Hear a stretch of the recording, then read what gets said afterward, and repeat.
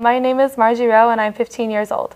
I'm a sophomore at BHS. I've lived in Brookline for my whole life and I'm involved in many different social justice and community organizing events. I am the Assistant Director of the Brookline Literacy Partnership, which is a student-led social justice organization at Brookline High School that helps promote literacy in the greater Boston area through our big tutoring program with the Mathers School. The Brookline Literacy Partnership really likes to reach out to communities in which there are people who are less fortunate and do have less than people in this Brookline community. It's really important to be able to reach out to those kids and be able to be an important part of their education and an important part of their life. When I went to the Mathers School to observe the tutoring program from the Brookline Literacy Partnership, I was just so amazed to see how well the kids were interacting with their tutors and just the smiles on their faces just from reading and working and having someone mentoring them. It was a really special experience to see. I'm also involved in the Brookline Teen Center. I am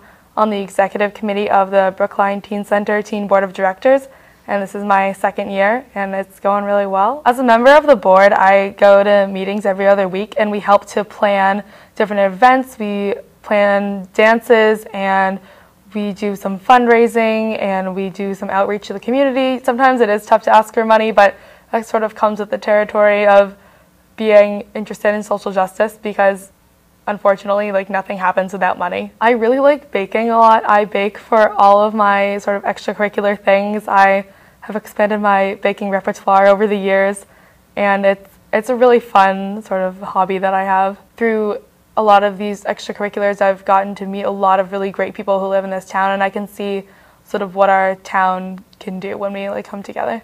I'm really interested in medicine. I would really like to become a doctor when I'm older. That's what I've always wanted to be ever since I was a little kid.